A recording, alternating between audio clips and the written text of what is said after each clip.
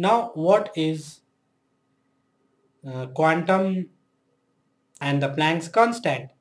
So, Planck constant is just a constant like in the equation E equal to h v or h mu, where E is the energy and v is the velocity of the particle, and that velocity is generally the velocity of the light. So between that E equal to Planck's constant into the velocity of the light. So that constant is called the Planck's constant. And now there is an important important paradox, that is the Schrodinger's cat. Remember a while ago when we say that there was a problem with Copenhagen interpretation. Well, you now know enough of what quantum physics is to be able to discuss what it isn't. And by far the biggest thing, it isn't complete. Sure, the math seems to be complete, but the theory includes absolutely nothing that would tie the math to any physical reality we could imagine. Furthermore, quantum physics leaves us with a rather large open question: what is reality? The Copenhagen interpretation attempts to solve this problem by saying that reality is what is measured. However, the measuring device itself is not real until it is measured. The problem, which is known as the measurement problem, is when does the cycle stops. Remember that when we last discussed Schrödinger, he was muttering about the damned quantum jumping. He never did get used to quantum physics, but unlike Einstein, he was able to come up with a very real demonstration of just how incomplete the physical view of our world, given by quantum physics, really is. Imagine a box in which there is a radioactive source, a Geiger counter, or anything that records the presence of radioactive particles, a bottle of cyanide, and a cat. The detector is turned on for just long enough that there is a 50-50 chance that the radioactive material will decay.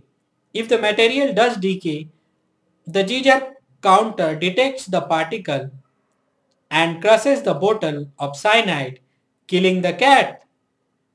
If the material does not decay, the cat lives.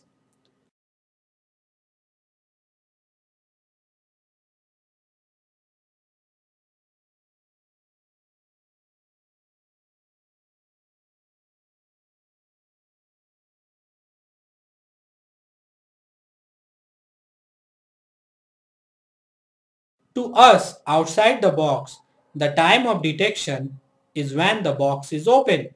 At that point, the wave function collapses and the cat either dies or lives. However, until the box is opened, the cat is both dead and alive.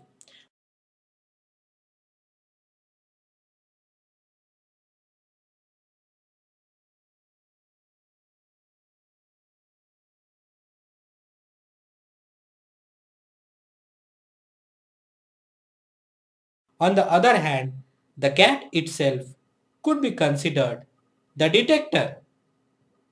Its presence is enough to collapse the wave function.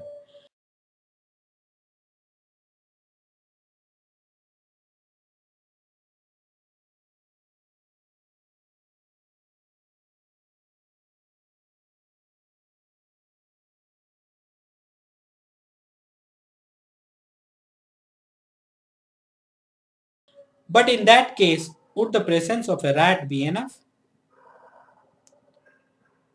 Where is the line drawn? On the other hand, what if you replace the cat with a human named Wigner's friend after Eugen Wigner, the physicist who developed many derivations of Schrodinger's cat's experiment. The human is certainly able to collapse the wave function, yet to us, outside the box, the measurement is not taken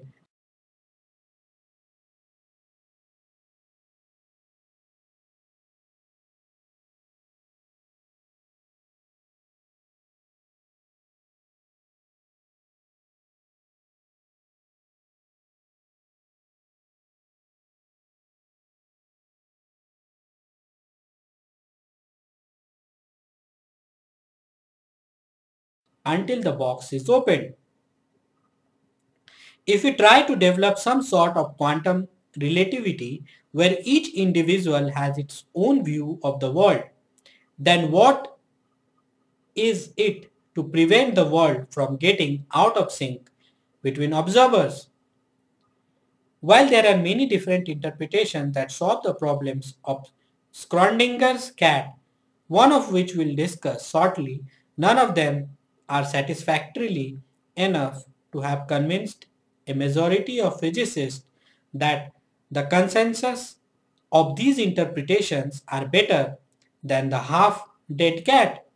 Furthermore, while these interpretations do prevent a half-dead cat, they do not solve the underlying measurement problem.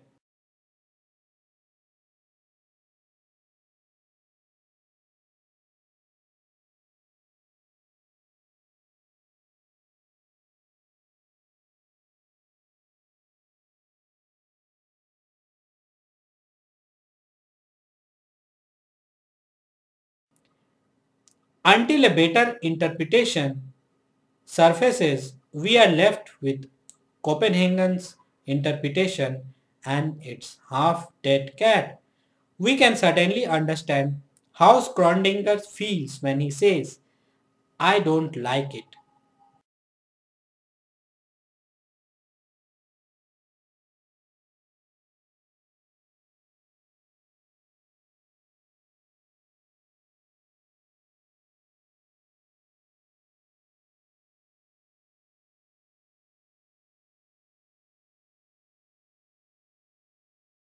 And I am sorry have I ever had anything to do with it.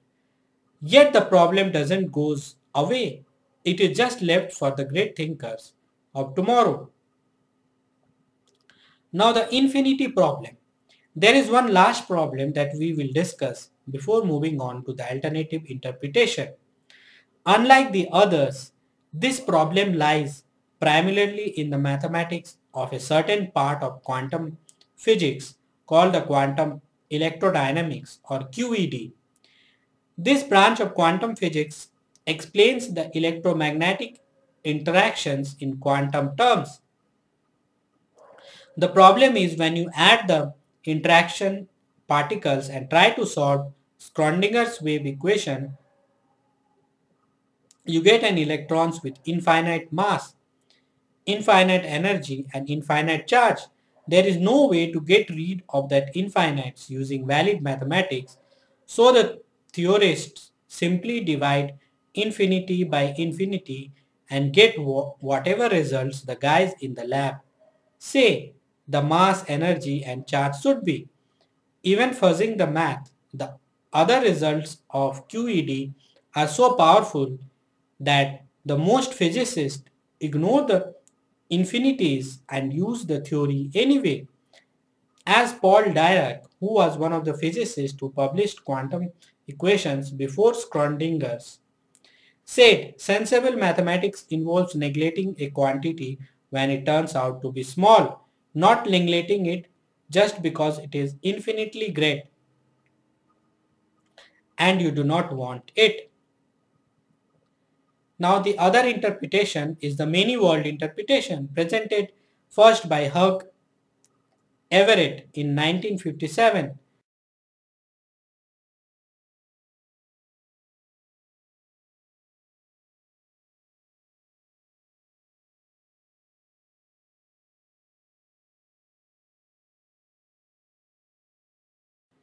Is the many world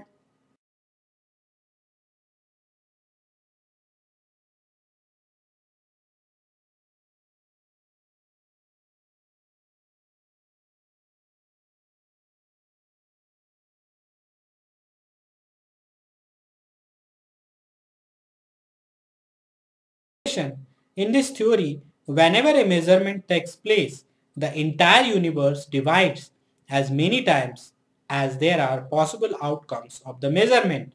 All universes are identical except for the outcome of that measurement.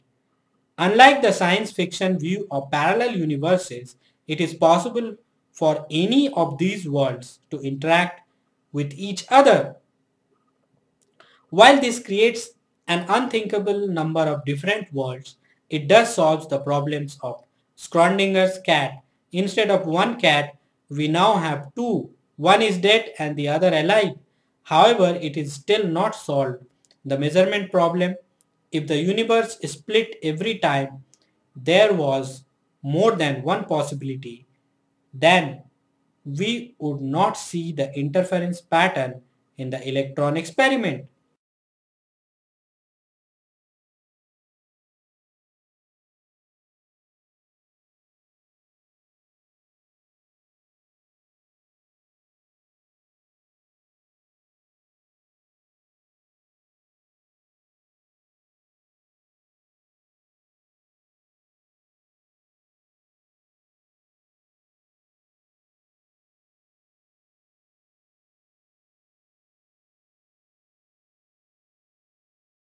This question in a satisfactory way. And so the search continues.